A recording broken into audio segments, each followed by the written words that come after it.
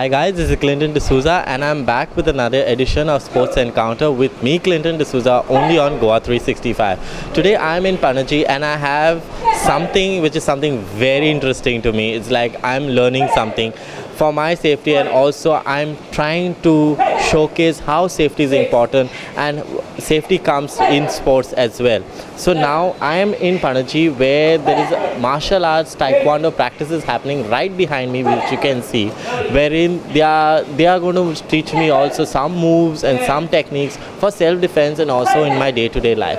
I have with me the head coach also, that is Vincent, who will explain to us what is martial arts, how he came about, and how it is important for every boy and girl out there in society at large.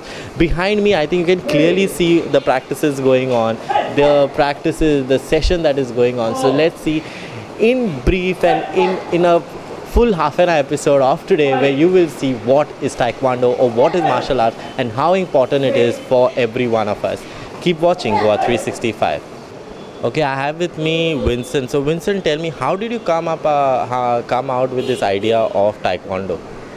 Originally, first when I started my martial art, I started in 1987, not with taekwondo, it with karate, which is karate Budokan. That time it was the karate Budokan is one of the famous in India and Goa. So I started with karate Budokan with a local instructor. So then till year 1990, I practiced this karate Budokan, and in 1993 we had joined to taekwondo in somewhere in India, this Bombay. So then 93 we got a black belt in taekwondo. So after that I was started practicing only taekwondo. So, and it is one of the best martial art and most famous in all over the world, and it also official Olympic sport. So I continued the taekwondo, but after some time it was not worth over here taekwondo, and it was any other martial art. So I left this taekwondo and I went abroad on the ship. So when I went to the ship in US, I saw in US the martial art was practicing in different way. So once I went from the ship, I went to Hawaii to check one school. So and there I saw the one Aikido senior belt. Senior means they are 60s and above, and they were about 6 and 7 degree, and they were practicing together. So then I taught myself what is the martial art is in India, and especially in Goa and abroad is different way they are practicing, because they are practicing as a fitness, as a traditional, and it is a good discipline. So then I started looking out for and checking some magazine about the taekwondo and what is between the taekwondo and this. So then I started reading the magazine of taekwondo in US. So in 2001, I found a grandmaster, which is the Grandmaster Heel Choi of taekwondo. He was the most famous in US and all over the world, and he is the one who introduced taekwondo in India in 60s. He was a special army combat instructor. So he introduced the taekwondo in Indian military first in 1960. So then I approached to him that I am so I asked him, can I join for your organization? So he welcomed me in 2001 with his organization, and I started learning from him. So from him I came to know taekwondo is more different than what we are practicing in India and Goa, and then what they are practicing in Western, especially the Korean master and American they are teaching in US and all. So it was a more traditional, and taekwondo is not only the Olympic sport, but original taekwondo is originally is formed in Korean military, and it is a very rough and hard martial art. So but Olympic they created in the sports way, which is original. The taekwondo is founded, or name was created in 1955. But in 1973 it was split, and it is formed by these two federations, which is we call ITF, International Taekwondo Federation, and WTF, World Taekwondo Federation. And so World Taekwondo Federation started focusing only on the sports way of taekwondo. Okay. So it is then it is introduced in 1970. 1980 it is introduced to the Olympic committee, and 1988 it became as an official Olympic sport in Korean Olympic. when the Olympic held in Korea, in Seoul. So then after that it's become the Olympic sport. So in my this thing we are practicing in both as a sport and is a traditional way. Because what happened in the sport, we lose the discipline, and there is a less discipline in the sports way. And sports way is also like, it is a very, what I believe, it is a very easy of teaching. Because you only have to tell the students and teach the students where you have to kick and where you get a point. So then, but in the traditional way or the self-defense way, we have to explain the students how it's come for the self-defense. We have to answer every question, because what we are doing is giving the students opportunity to ask the question, and we have to answer them. So it is a little tough way, but it is a good way that you get respect from the students, and students also develop with the discipline. Because it is a very tough, and we have to teach them how to defend themselves on the street, not only the sport fighting on the mat and all, because the sport fighting, another way, the Olympic sport is like, we have to have a distance of fighting, not a body contact or this thing. It is a leg distance fighting. It is not a hand-to-hand combat. And Grandmaster Hill chose, his system is like all 4 zones of fighting. 4 zones in fighting is like kicking range, hand-to-hand range, arm range with the arm-to-arm, and the ground fighting. So we are in the Action International Martial Art. Grandmaster Hill Cho, his form his own system of Taekwondo, which is Action International Martial Art. So that's why I taught myself after some years. I opened my classes. I used to take here classes before I go abroad. So, but after working with him, I did a lot of this practice with him, with his senior students, Grandmaster Philip Amaris.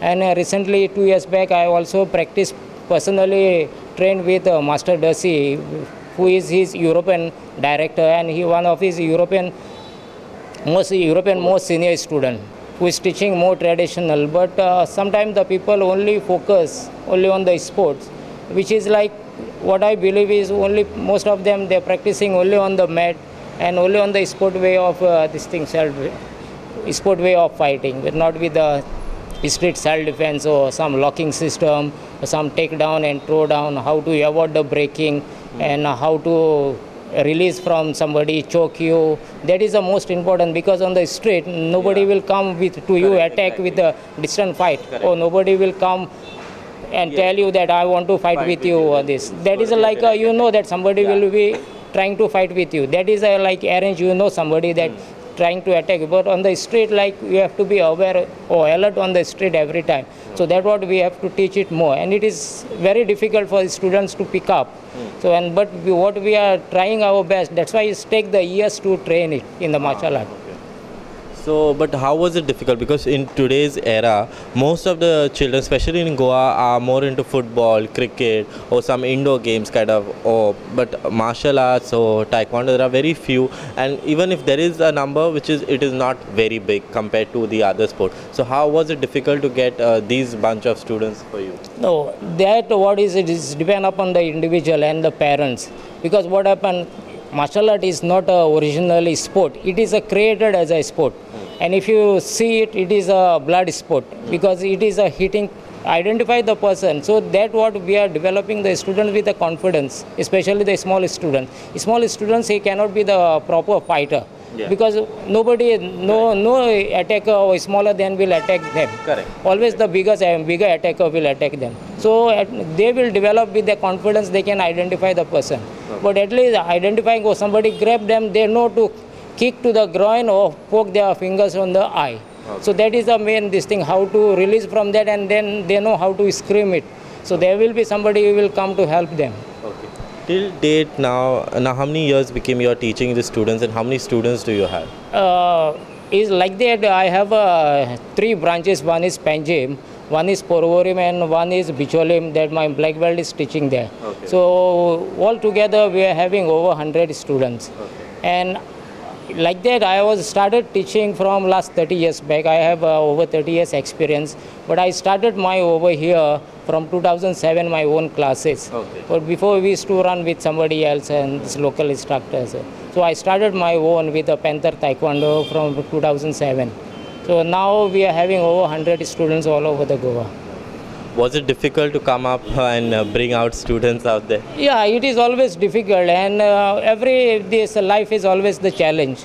So it is on it is never been easy for not only for me, but when I talk with my grandmaster or my other masters, grandmasters, I always take the suggestion from them. So I always call them.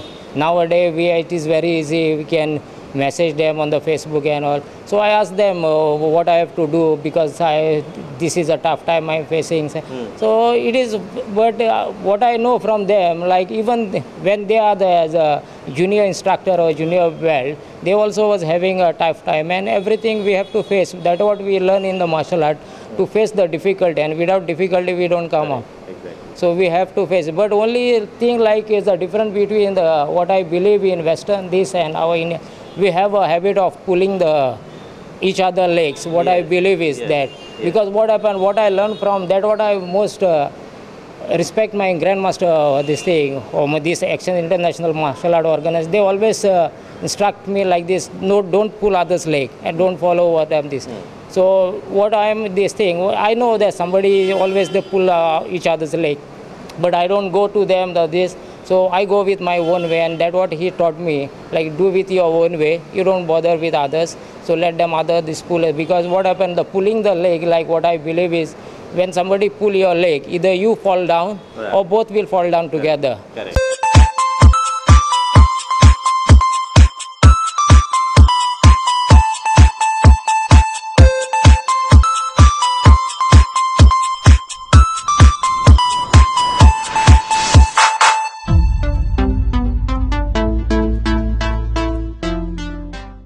So in warming up, some warming up is having the reason for we are doing warming up. For example, turning the neck at the side, either side.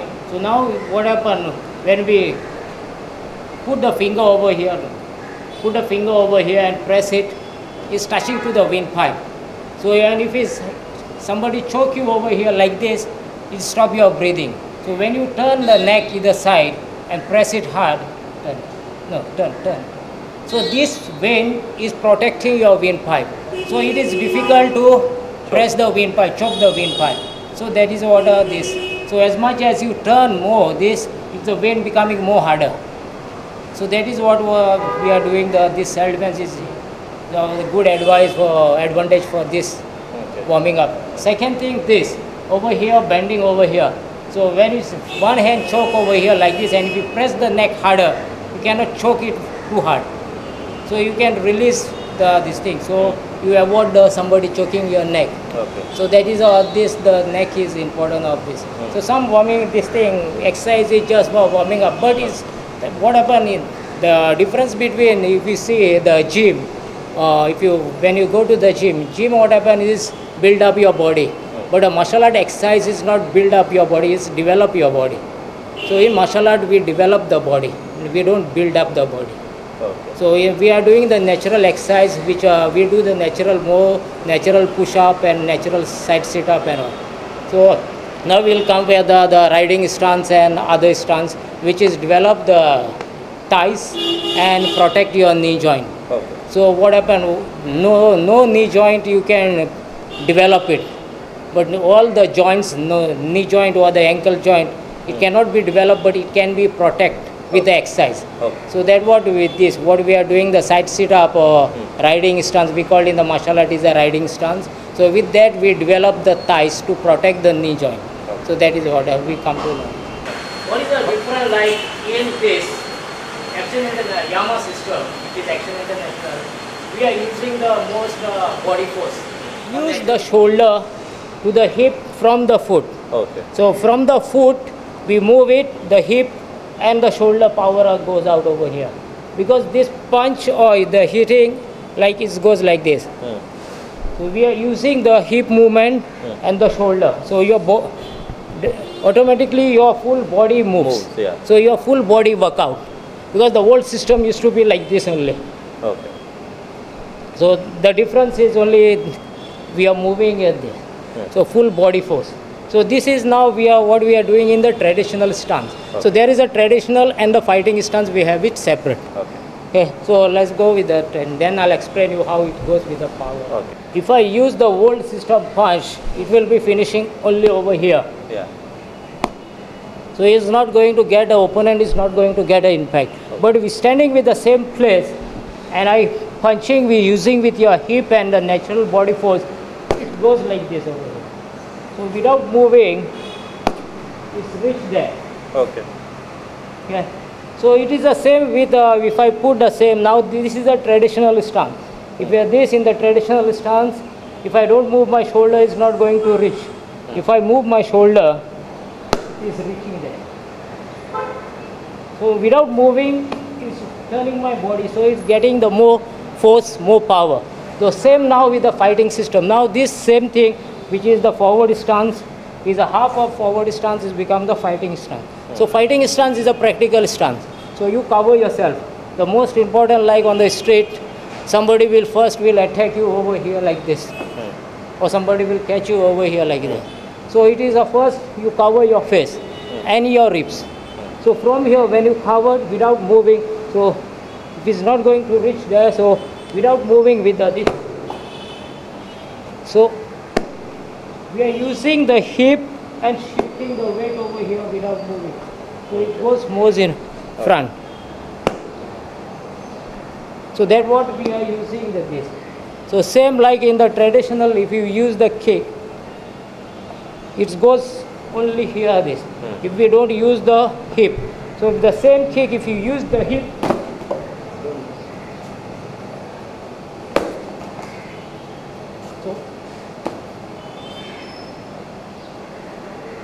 so you are using the body force over here. Okay. So that is what we are practicing. Okay. Practicing it. It's the same like on the front.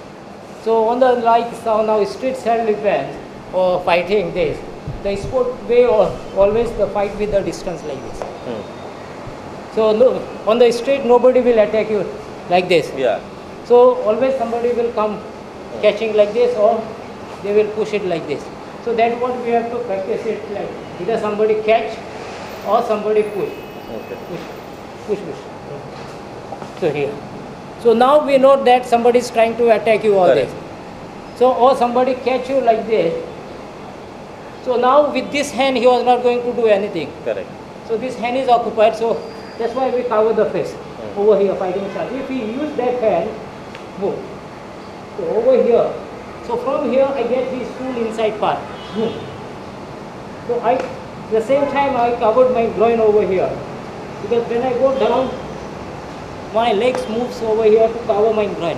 So face covered over here, and so from here I can use this hand over here, or from here the front kick. Okay. If I get his hand, so I can throw his hand over here, this, and over here. So I can throw him at the side over here. I can choke him over here, this. If I able to choke it, or I can take it down to the spine, and Finish. so that is what a self-defense is. Okay. So, but a sport way of Taekwondo is just you arrange the good attack. You go fight like this, because there is no contact. Correct. So that is also a sport way, because it is an arranged fight. Correct. With a point system.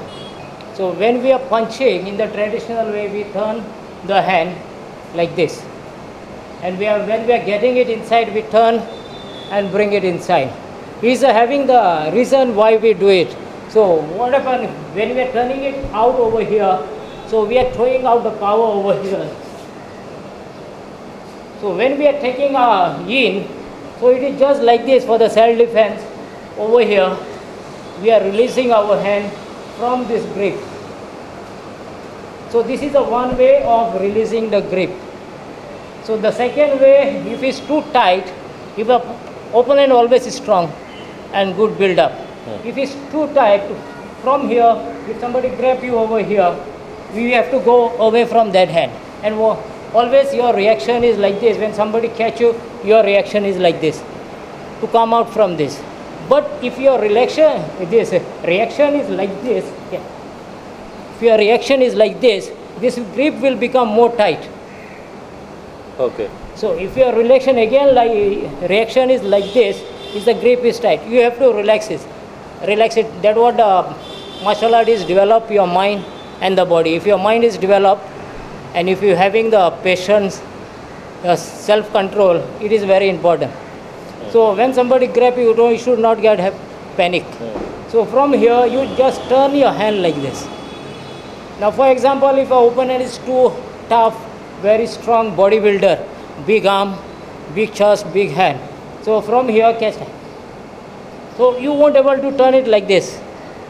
So what happens now when you want to turn it? So your fist has to come up. So your elbow go down. So if your opponent is tight, is strong, so you won't able to turn it like this. Correct. So the logic is that if you want to turn it, your elbow has to go down. So from here you take your elbow down and come. Okay. So you don't have to use your force or power, only your technique, your mind. So from here, if it's tight, you go down, your elbow is down. So if he's not releasing it, so he will pull when you go like this. So his wrist will get a pain. So you push it like this and this. So that is the second way of this wrist grab release. The third, like if you are good, strong, you go like this, you catch it like this.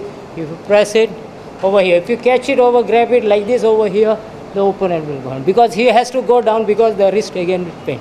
So from here you can use it. Okay. So but the best way on the straight leg to avoid the fighting, you just go it like this, you walk over. So that is what. Okay. So that is all this over here. So now kicking like this over here. So wall kick from here. If I fine. So you're blocking with this hand. Your shoulder move this side. So it gives the same position of you're kicking over here like this. If you're good in kicking, you can kick to the chest over here. Or if you're good athlete and if you're having good flexibility, it goes on the face. So but best self-defense is to kick on the lower part. Either you use the front kick over here or roundhouse kick or instep kick over here to the knee over here. So it's the same over here. If the grip is tight, you hold it over here. If a leg is straight, you stamp on the leg like this, you break the knee. Other here. So if this leg comes, you hit it this side in a step or your foot palm. So you break the knee. For the girls, if you're having the good shoes and all to defend yourself over here, if they're having baby heels or pencil heel shoes, you lift your hand over here, you stamp your leg with the good heels on the foot over here. Because when you stamp on the foot, it is very painful over here. You get a pain. So it is like a good advantage the girls also have, but sometimes they don't know to use it. So that's what the martial art is developed for. Technique is a very tough technique. What happens like if it's this, some maybe even I saw some this. If somebody catch, choke. Somebody choke over here. So like if you catch that. This is not possible. Because if you because it is grabbed tight. This might not going to work. What I said is you release your windpipe from choking over here. You fold the hand over here this. You use your knife hand or back face to the temple or knife hand over here to the neck. Okay. So from here you push it, you forget about because the whole like this is not going to work. Because as much as you move and this will choke you tight. Over here this. Both the hand you cover yourself, you hit the back face or the knife hand over here. So from here either you kick to the knee or side kick to the side, or if you're over here, you are using the heel kick to the groin. Over here. So this. It's the same like this when somebody grab you over here, it is difficult, it is not possible. Correct. To open the grip over here like this. You cannot do anything when somebody catch your collar. Either you lose your shirt or you lose yourself.